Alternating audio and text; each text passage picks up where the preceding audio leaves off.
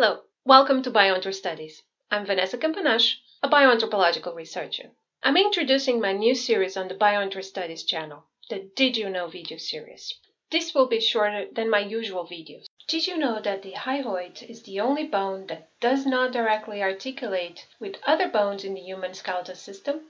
This bone is located in the neck and suspended below the mandible by muscles and ligaments.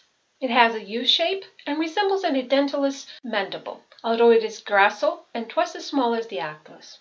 It is composed of three main elements: the body, greater horns, and lesser horns. This bone is a securing structure for the tongue and is important for breathing, swallowing, and speech.